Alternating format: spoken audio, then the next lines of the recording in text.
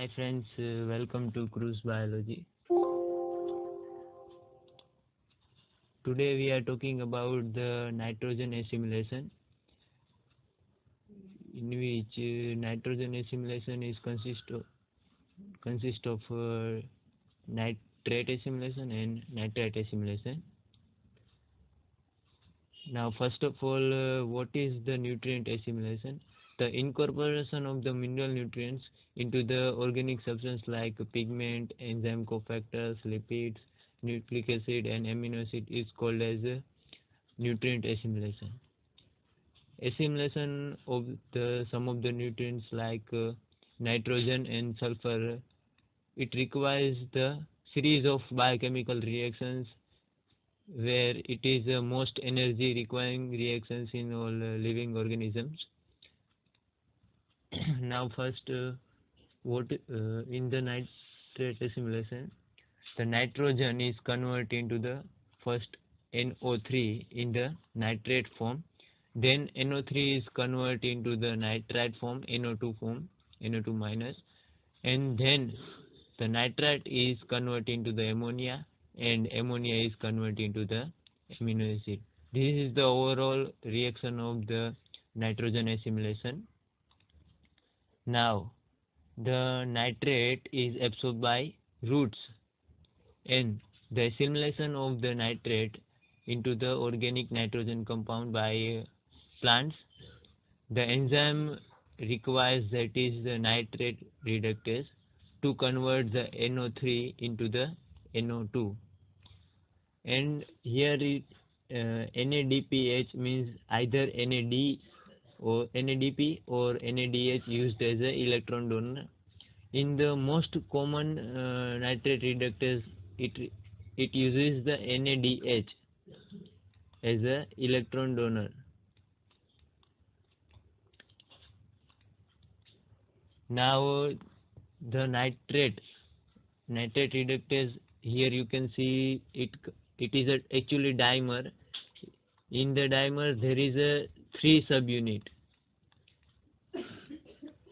First is FAD, then Heme, and third one is the molybdenum complex. The importance of the molybdenum complex, you can see that it is the enzyme is main molybdenum containing protein in vegetative tissues. If there is a deficiency of the molybdenum, then accumulation of the nitrate. So the molybdenum is the most important, molybdenum complex is most important in the nitrate reductase enzyme. The electrons from the NADH is transferred from the FAD, then Heme domain and molybdenum complex domain, and transferred the two electrons. At the end terminus, there is a reduction of the nitrate into the NO2.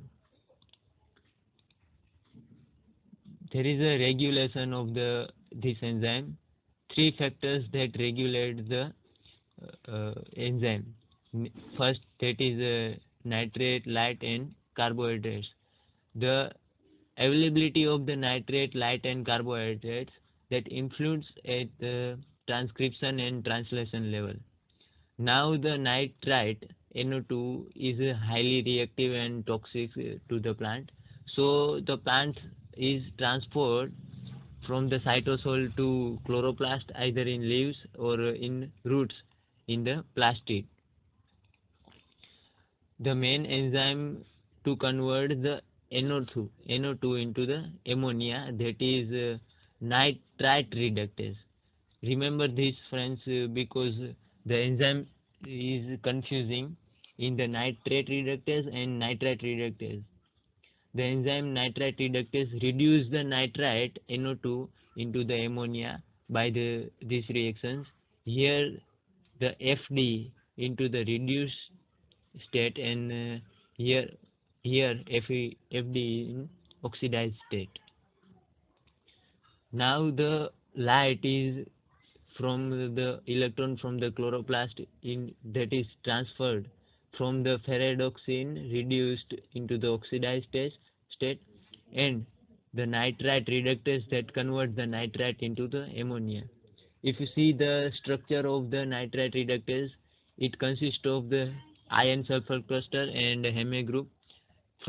From the iron sulfur cluster, the electron transferred from this cluster to the heme group, and then the nitrite is converted into the ammonia. Now the ammonia that is converted into the amino acids by the enzymes glutamine synthetase. The glutamate is converted into the glutamine by the glutamate synthetase, and the enzyme now glutamine that convert into the glutamate by the enzyme NADH GOGATE and FADH GOGATE. GOGATE means glutamate synthase. Now the amino acid from the ammonia by the enzyme, it is converted into the amino acid from the ammonium ion, and these amino acids are used in the formation of the proteins. Thank you friends for watching these videos. If you like our videos, then hit the like button and subscribe our channel. Thank you.